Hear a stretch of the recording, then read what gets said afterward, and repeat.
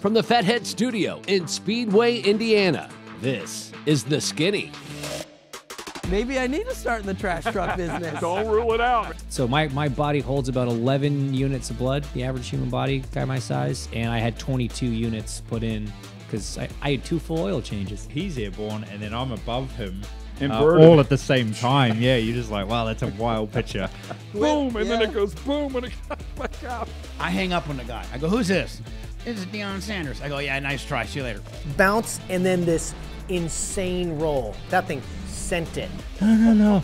It's okay, we come back. They just do it. Man, am I still pretty? And he's like, you ain't pretty, but you're going to be all right. If I was a few years older, you might be calling me Grandpappy. That's like, all right. Hi, I'm Tony Stewart. I'm Scott Dixon. I'm Mario Andretti. I'm Christy Lee. I'm Travis Pastrana. Hey, I'm Antron Brown. Hello, I'm Angelle Sampey, and this is The Skinny.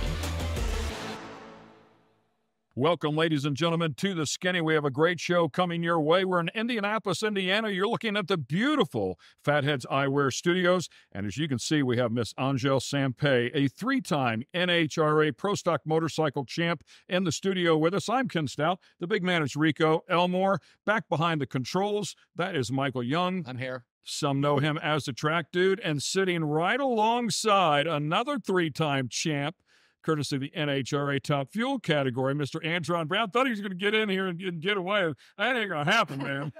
There's just no... There's a lot of cameras in here, man. We're going to get you sooner or later. Oh, I see why he's got it cranked up over there right now. That's good. 6 NHRA championships inside of the studio. It's pretty cool. Those do not come easily. And 2 of the best players to get it done here. Of course, Angelle has been doing it for a long time, making her debut. I believe it was 1996, if I'm not mistaken. So you've made a few laps, girl, and you're pretty good at what you do. Welcome to the show. Thank you very much. Thanks for having me. Yeah, it seems weird to hear the Pro Stock Motorcycle title now. Yeah? It hasn't been long. Already? Yeah, it hasn't been long, but I'm so just all in on the dragster now that I'm starting to forget that I ever did the bike thing. It's really weird. So we have to touch on it now, obviously, that she brought it up. And the reason AB is in the studio with us as well, you've joined forces with Antron Brown. You went from Pro Stock Motorcycle 2022, made your debut in the top alcohol dragster category, fuel-injected car, though, correct? That's right. And then, if I'm not mistaken, your first outing in the divisional, you went to the final round. Is that correct? I think we lost the 3rd round.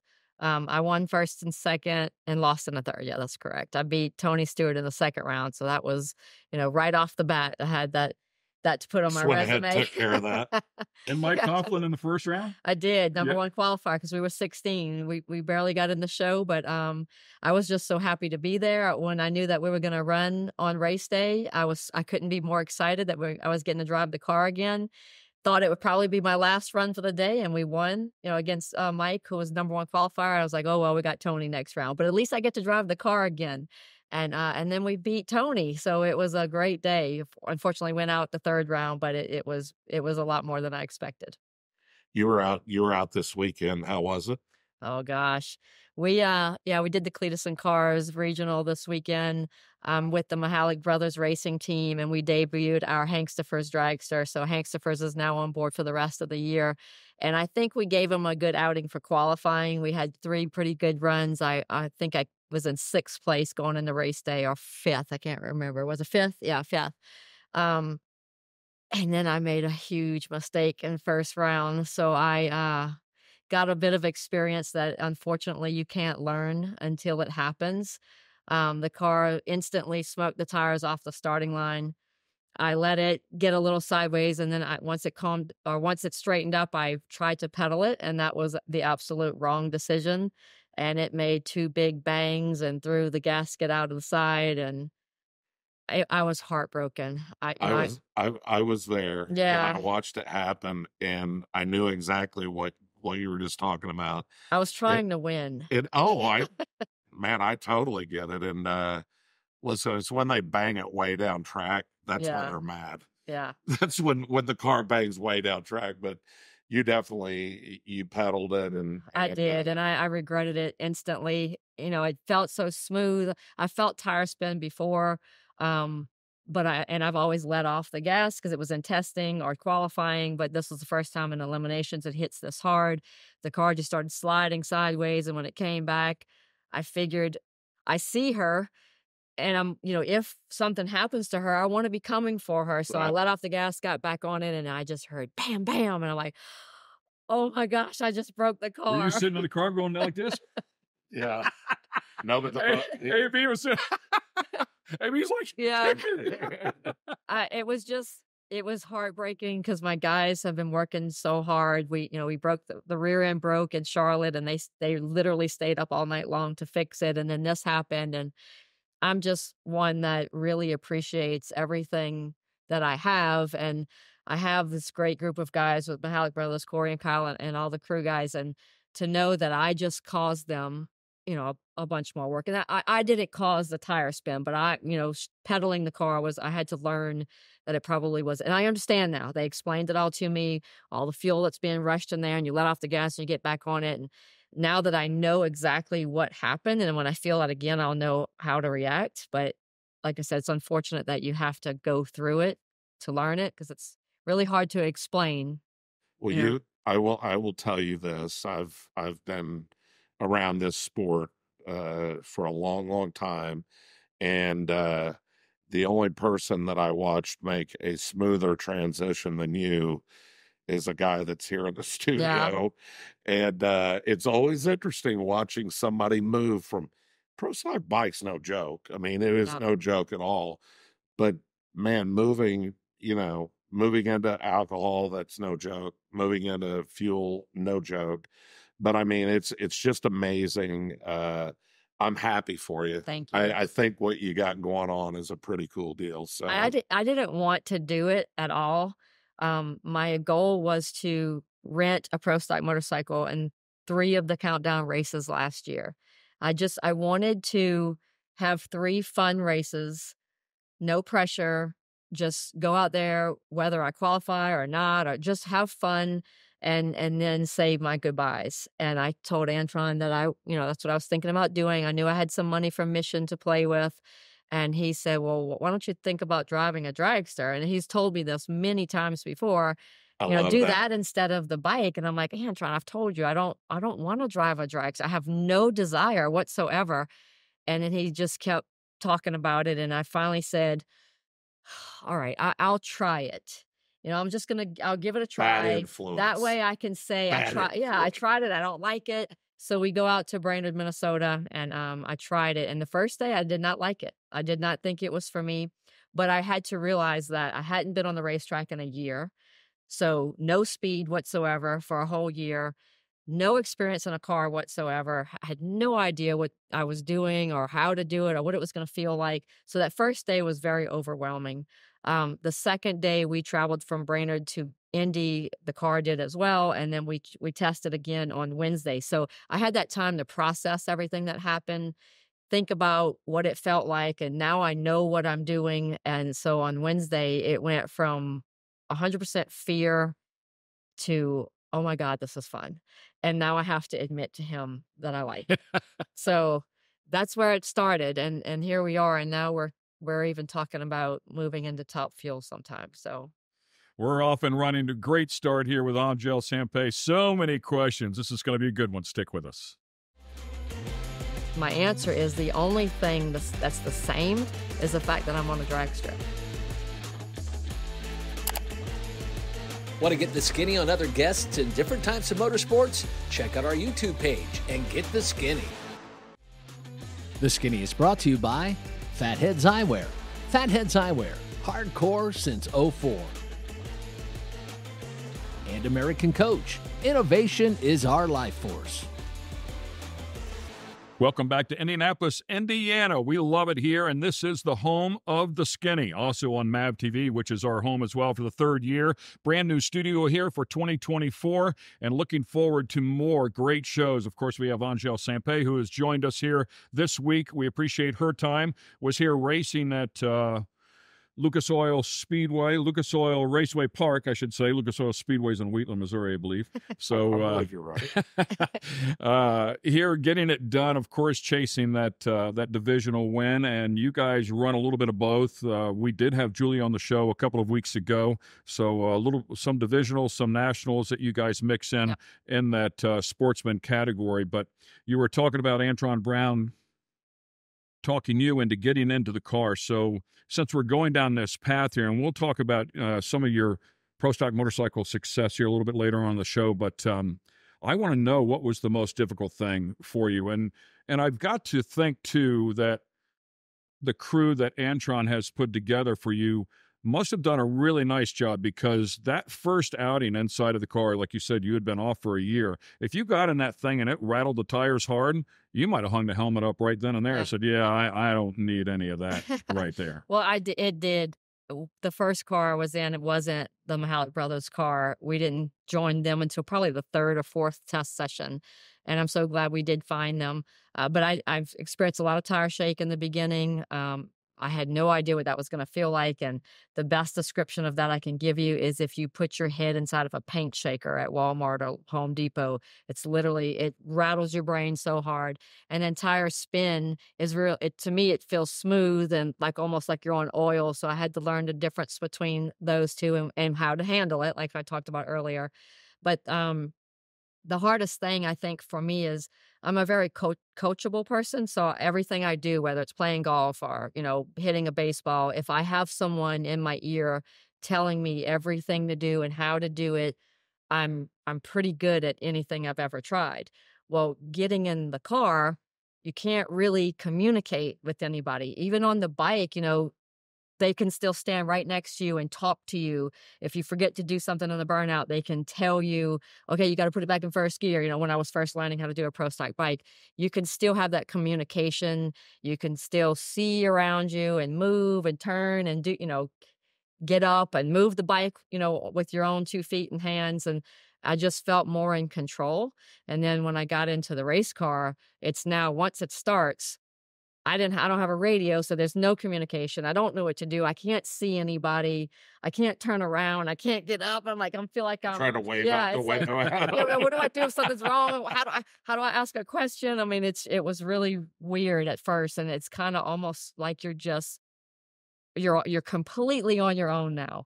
And that was the hard part at first, but I got comfortable with it really quickly and started to learn, if I do have to say something, how to communicate. Of course, Antron has a radio, and eventually, we would do that. But it's just I would almost think a radio in the beginning so you could communicate, and then maybe on race day, take it out and let you just focus so nobody can interrupt you, or a talk-only button so you can talk to them maybe. Yeah. But I think everybody pretty much forgot that I have never driven a car down the racetrack before. I've been on a motorcycle, and it was a total different story for me. Yeah, your name's synonymous. I mean, you hear the name and you see the sport, and it's like, she's done this a million times, but it is so drastically different, and it's all about a system, right? You had a system on a pro stock motorcycle. You did the same thing over and over and over again, and like you said before, now everything's completely different. Yeah, there's body mechanics involved, and how you handle the motorcycle, you drive with your body, things you have to do when you launch, when you release the clutch. It's a core thing that goes on to stay on the motorcycle. You're not holding on with your hands or your arms. And this was so different because I'm just sitting back relaxed, and, you hit the gas and everything's strapped in, your chin strap and your head and neck device. That there's so many things that's going on that you don't have to worry about in the car now, but then so many things that's going on that you don't have to worry about on a bike. So it was a difference. People ask me, what's the same or how different is it? And my answer is the only thing that's the same is the fact that I'm on a drag strip. And everything else is completely different. So really, really cool that you made that step. And we want to venture a little bit more, find out some more of the intricacies that you are developing here inside of this alcohol car. Stay with us, ladies and gentlemen. We'll be right back. Did you go to a Frank Holly school at all? No, I went to AB Motorsports.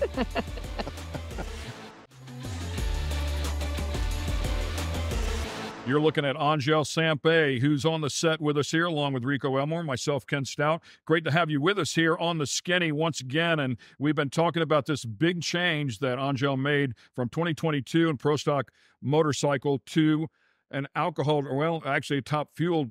That's not top fuel or fuel. It's so difficult. You want to say top alcohol dragster every time, but it's not what you're driving. So that's what throws me off. But the fuel injected car, and it is different. Like in a top alcohol dragster, there's a 1-2 shift, isn't there?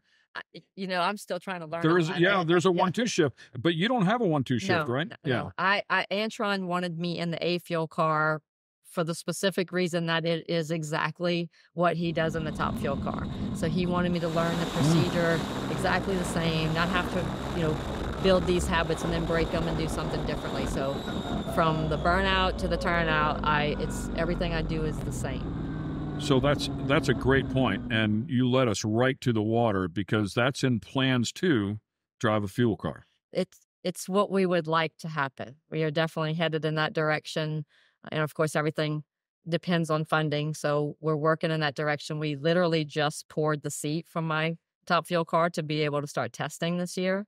I don't know how far that's going to go or what's going to happen, but we will definitely get a couple of test runs in within the next couple of months. Did you put the telephone books in the back so you could reach the pedals? They put me. He's got a car being built right now in the shop, and we got in that one, and it just has the carbon fiber seat in there that has nothing lifting you up, and they told me to get in that one so we could see about how much we're going to need to build the seat up, and I got in it fully suited with fire suit, and they all started laughing.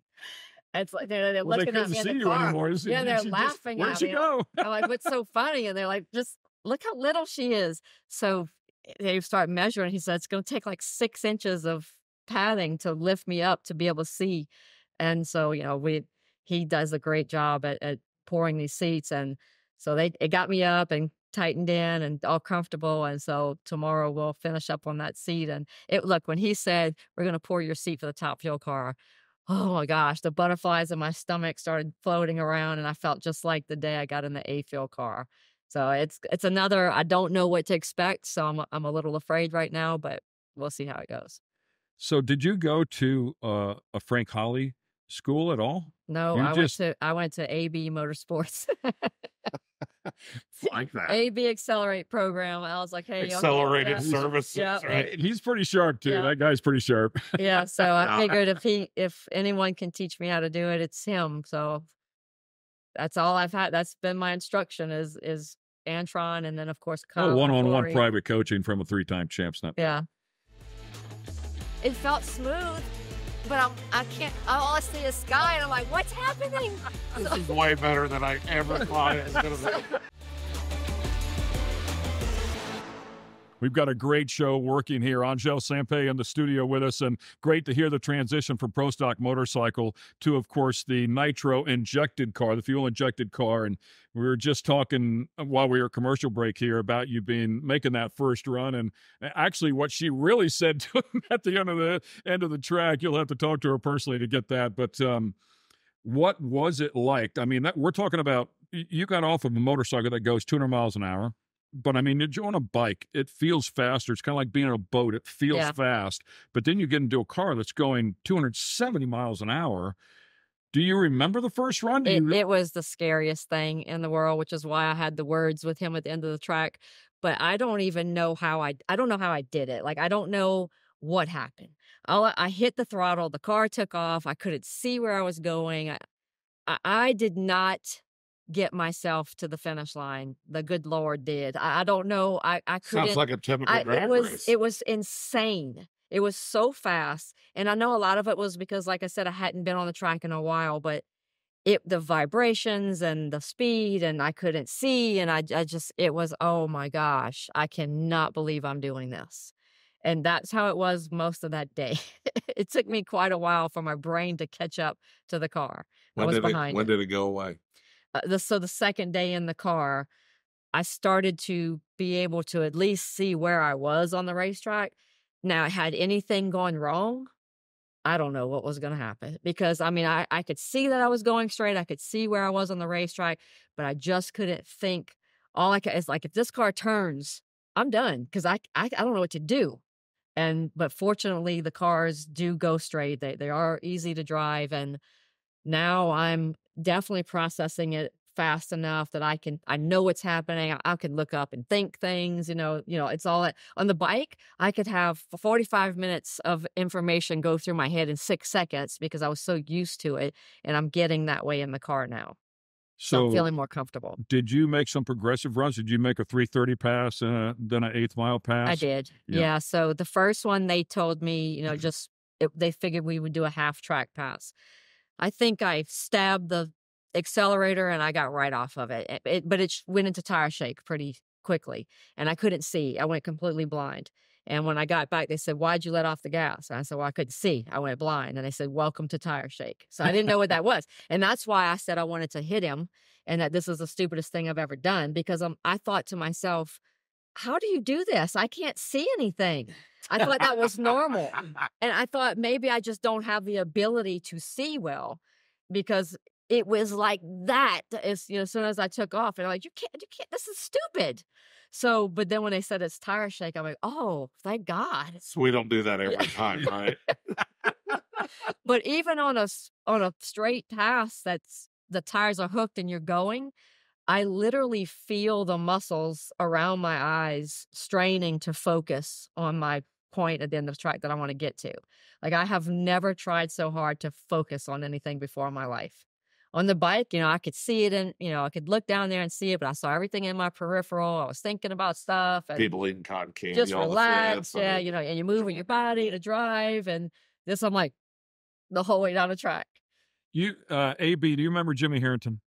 Jimmy the Shoe? Yes. Yeah. Jimmy, unfortunately passed away. He was a great instructor, and he was like a super comp guy. He was a bracket racer, but he would teach me. He put me in one of his cars one time. It was pretty cool. But he said a lot of people, when they first hit the throttle on one of those cars, it'll yank their foot off of the car, so they almost double clutch it. Did that happen to you at all? Nope. I actually was pretty good. You smashed that thing down. I smashed it, and then I went blind, and so I let off the gas, and then the second round we went a little bit further and it did the same thing again, so I let off the gas. They did tell me that they were pretty proud of how fast I felt it, and I was like, well, it's more than Phil, you can't see.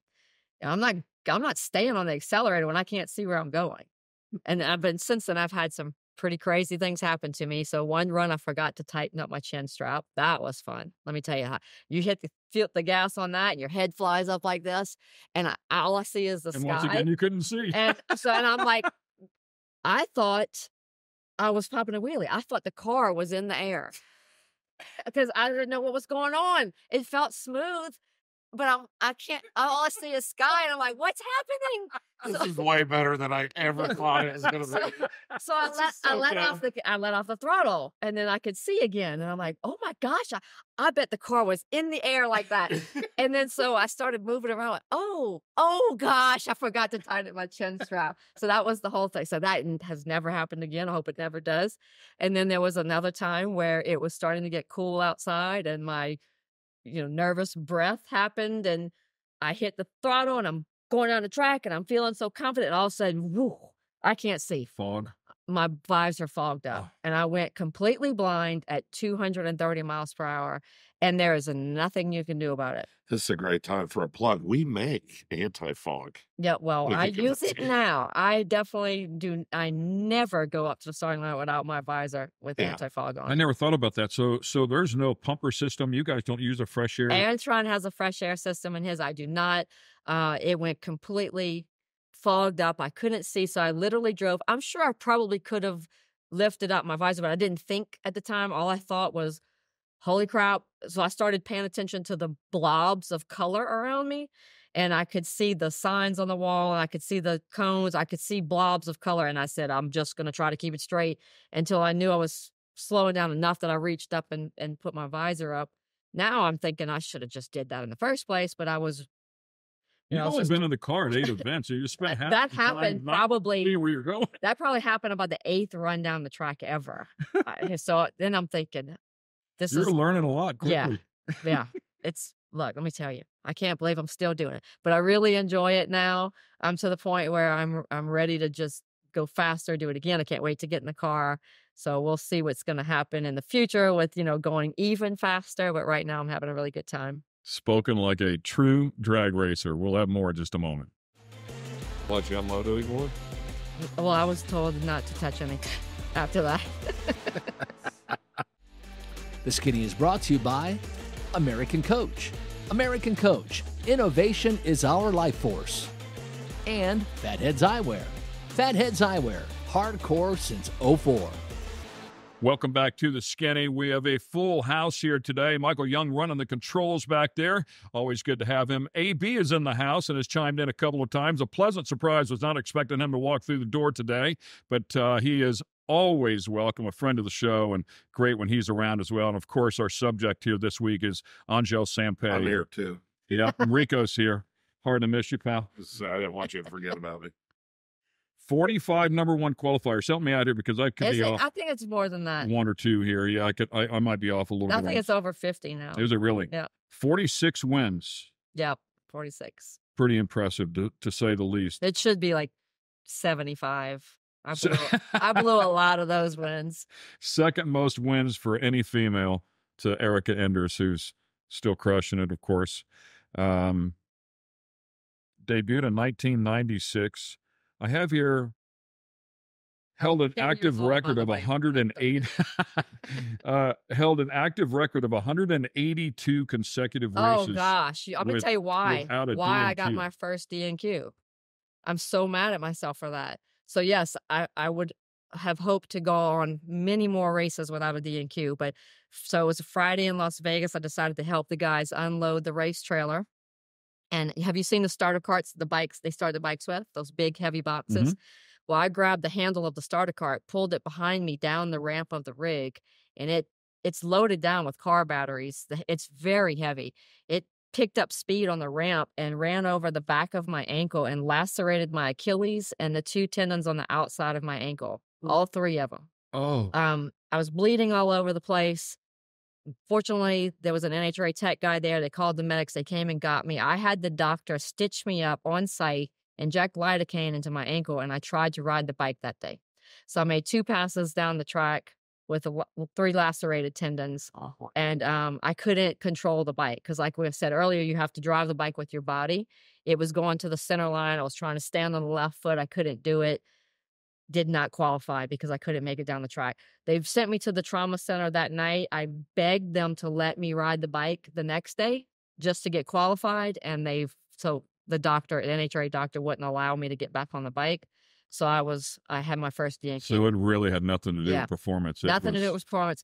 If I had not been so stubborn and hard-headed and just withdrew from the race, I wouldn't have had the DNQ. Still an incredible number. Yeah, I mean, was. Did they ever let you unload anymore? Well, I was told not to touch anything after that. Perfect. Smart move. Like whoever thought that was really good.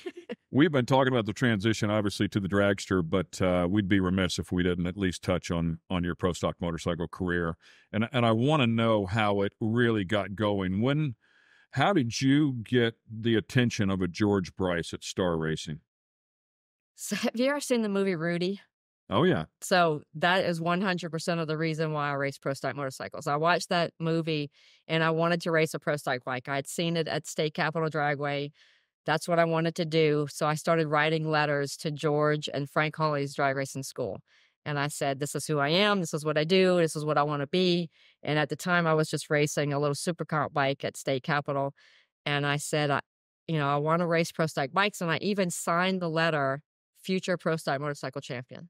And no one knew who I was. I had never ridden on a big tire bike. I had this little small tire supercar bike. And George said the fact that I signed it, future pro stock motorcycle champion, he's like, who is this? Like, who does she think she is? And so I ended up going to the school, the Frank Hawley's drag racing school, met George there, drove the bike. I set a school elapsed time record, speed record. It was because I was so little and, that we were all the same. You don't have to throw that stuff Well, out. I was little. You just set a record. I was like 95 pounds. So, of course, the bike's going to go fast with me on it. And George said, you know, he thought there was some things I was doing very wrong, but there was a lot of stuff I was doing right that you can't even teach people how to do. The things I was doing wrong was teachable. The right things, the mental part of it, I had it. So he wanted me to come back to the school. Well, I couldn't afford a second entry into the school. So I sold my super comp bike to pay for my way back into the school. And I knew it was all or nothing, you know, like if I don't make it happen, now I have no bike to race. So did that. Then he wanted me to come back again. I was like, well, I don't have any more money. I don't have anything else to sell. And he says, well, if you can recruit 5 students into the school, we'll let you come back. Well, within 3 hours, I had 5 students recruited to the school. So I was just so motivated and determined. I was not going to take no for an answer. I had people tell me you're too little. You know, there weren't girls out there doing this, but I was just determined. And George Bryce and Star Race and Ken Johnson, all the guys on that team were the same way. And it was just a good combination. Was Myers on the team at the time? John was. Yep. John was one of my coaches. I spent the whole first year following him around at the track, learning from him while we were testing on the side. It was an amazing start. And I was very lucky to have the people I had, because I didn't jump into it with not knowing what I'm doing and not good equipment and, you know, having a rough start. I was very lucky to be accepted. And I tried talking to other people. Dave Schultz was one of them. Terry Vance was another. And I pretty much got laughed at by everybody else, you know. But George didn't. He gave me the shot. So a big start with some of the biggest names of all time at Pro Stock Motorcycle. We'll touch more on that when we come back. I'm in the new car that's being built. He gets in his current car, and he looks over at me. He goes, I can't wait to whip that ass. Want to get the skinny on other guests and different types of motorsports? Check out our YouTube page and get the skinny. Once again, welcome back to Indianapolis, Indiana. You're watching The Skinny. We have Angelle Sampey in the studio with us, and we've shifted gears talking about a pro stock motorcycle career, obviously a stellar career, winning the championships that she won, and talking about how she got going with George Bryce and kind of bulldogged her way into that category, obviously earning her way along the way. And once again, while we're at commercial break, we always have the best stories when commercial break. It's just the way it goes. But listening to you guys talk, because I asked Antron what was his last year, he said 2007. But you were losing the ride at Star because Winston was going away. What a fabulous story that is as well. But that ride going away, and unbeknownst to us, George thought you should retire at that point? Yeah, so he said he thought, you know, now would be a good time to retire, going out on top. You know, we didn't foresee any other way of me continuing to race. There was no funding, and I think they were going to sit on the side for a while and figure out what they were going to do. So I called Antron and I said, you know, I think I'm going to go ahead and announce my retirement. And he's like, are you crazy? You can't leave the sport. We need you here. And then I was like, well, I don't have a ride. I don't have any money. You know, I'm done. And he said, well, he had just purchased Dave Schultz's motorcycle, and that was the one he was going to ride. And he had a sponsorship that would cover him for the year. So he told me, I'll let you ride the new bike. I'll stay on mine. We'll set that one up for you. And I have enough money to get us at least halfway through the season. And maybe the two of us together would be marketable. Wow. More marketable than us separated. And so we joined Team 23 together. And it worked. Within a couple of months, we landed the Army sponsorship. And Antron and I had a huge deal with that team for 5 years, I think. Yeah. We got to race with them. And it was amazing. So that was the first time, and he doesn't like when I say this, but that's the first time he saved my career in racing. You know, so we continued on with the Army for 5 years, and we raced together. And then he said you guys won the first 2 races? Yeah, so when I left, there was a lot of question of, okay, is she going to be able to win? Not with Star Racing. You know, now she's with Antron and Team 23, and we didn't have the big corporate sponsor. Is she going to be able to win? Well, we went out to the Gator Nationals first race of the year, and I won that race. We went to the second race of the year, and he won the race. So we started off the season, I mean, on fire. You know, you've mentioned the name here a couple of times. I've got to ask you, what was it like the first time you lined up next to a Dave Schultz, a John Myers? So Dave, I could beat. He was very intimidating. I actually beat him at the 4th race I went to. My 4th race into my career. I was in the final round against Dave. I was number 1 qualifier, set the national ET record, and I had Dave in the final, and he red lit, and I won the race. John Myers, couldn't beat him. And it was all a mental thing. He was just, and it wasn't like I was scared of him or I just looked up to him so much. I loved him. He was an amazing human being. And I just thought he's just the greatest thing that's ever walked the face of the earth when it comes to pro style motorcycles. And I will never be able to beat him. And I really had a hard time doing it. I can't even remember if I ever did. And then, of course, there was Antron, who I think is also an amazing human being, but I could whip his ass with no problem. Yeah. So, and I did a lot. Yeah. So every time I get on the start line against Antron. Only the final round. You mean the money round? Is that the one you're talking about? Yeah, the money round. So for some reason, I am the best racer I can be when Antron's on the other lane. So today, when we're pouring the seat, I'm in the new car that's being built. He gets in his current car and he looks over at me. He goes, I can't wait to whip that ass. So he's already playing like when we line up against each other, he can't wait to beat me. It's exciting. It's cool to hear the stories. Dave was the man.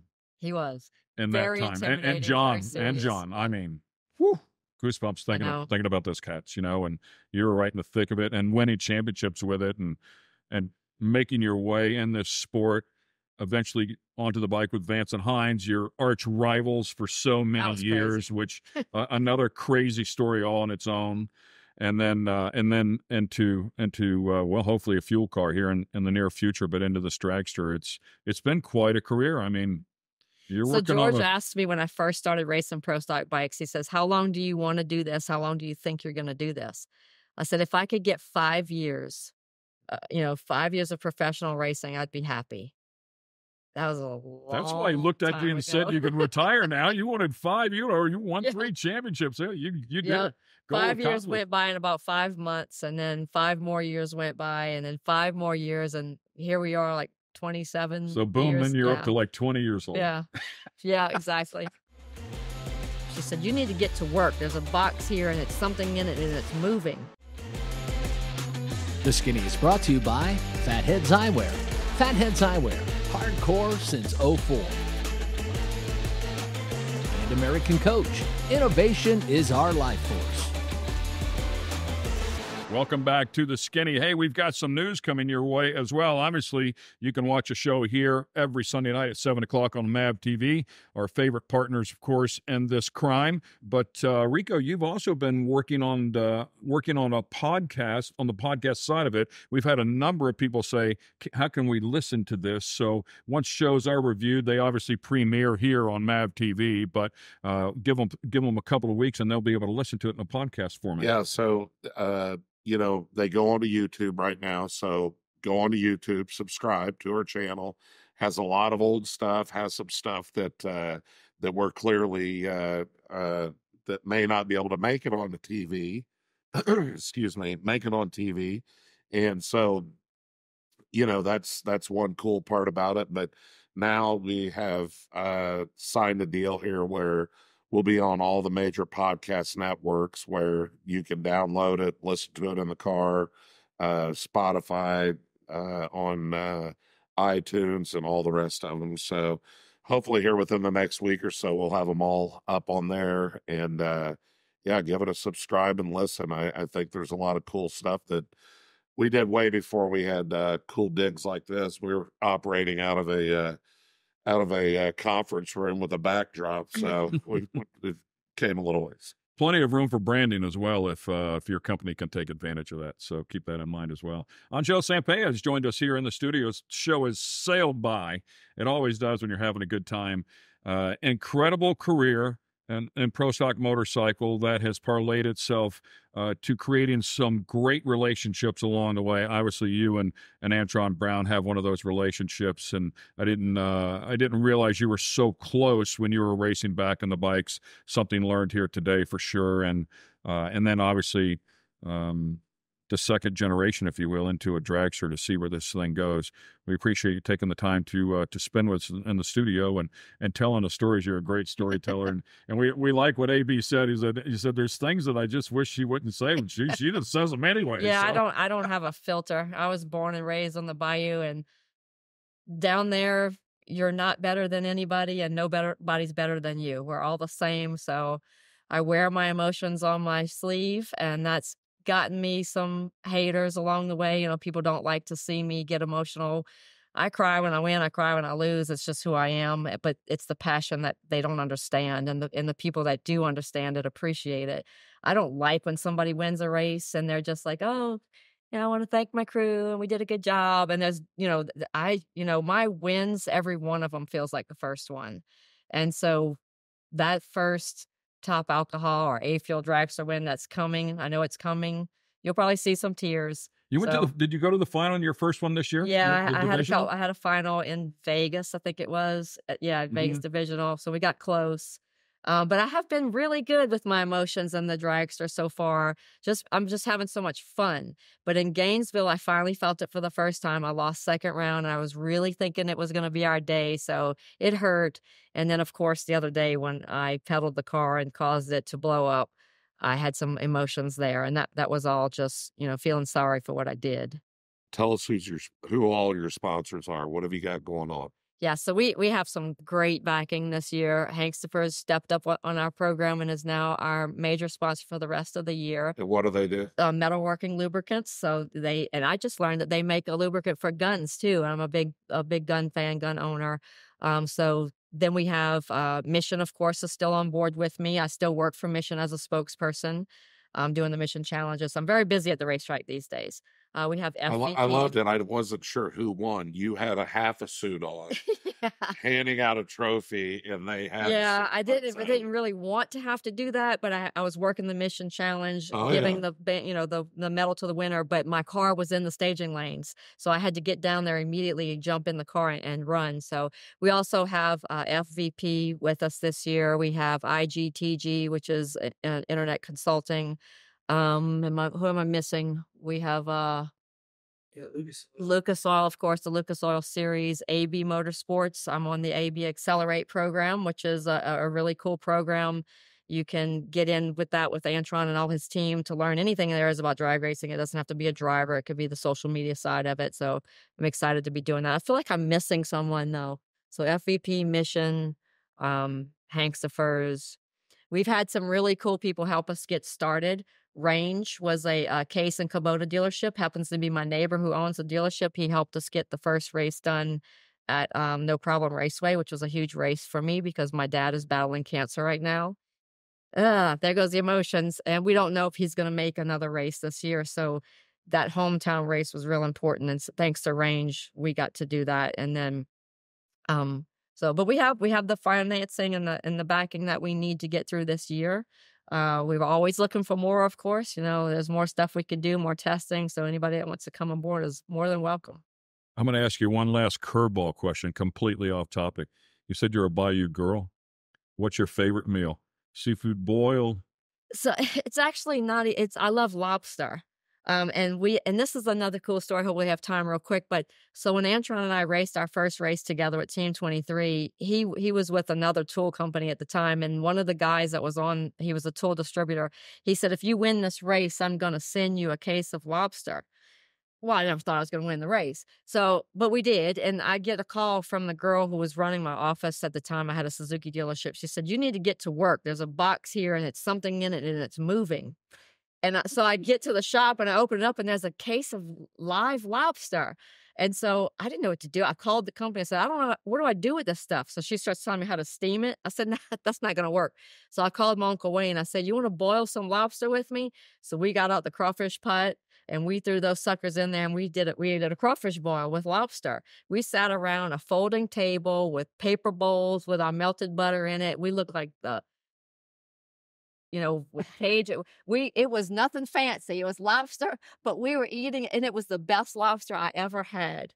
So I love crawfish, but lobster's got to be it for me. Is there a big difference in the taste? Oh my gosh, when you boil it like a Crawfish, hell yeah. It was so much better than steamed. Steamed lobster has no taste to it. Right. It's when you dip it in the butter. Okay. You don't even need the butter when you boil it like crawfish. It was amazing. Wow. So yeah, if I I knew go I'd out, get a good I go story out out of and you I when it get came to one food. last meal. It's crawfish boiled lobster. Crawfish boiled lobster. Yep. There you go. Try that one out at home, ladies and gentlemen. It's been a great time. Thank you very much for taking the time to come over here. I know your schedule's packed, and you were just racing here this weekend, but we No, I appreciate enjoy it. I was in town for a couple of days, and it worked out perfectly. I really appreciate you guys having me, and the studio is amazing. Best Thank of luck. you. Thank you. Thank you very Yeah, much. And Ken did all the work. So yeah. I at least told them what to do. They don't listen to me. Hope you grab that win here this year. Best of luck the rest of the season as you chase it, and hopefully we see you in a fuel car real soon. Thank you. Thanks a lot. Ladies and gentlemen, Skinny on Angelle Sampey.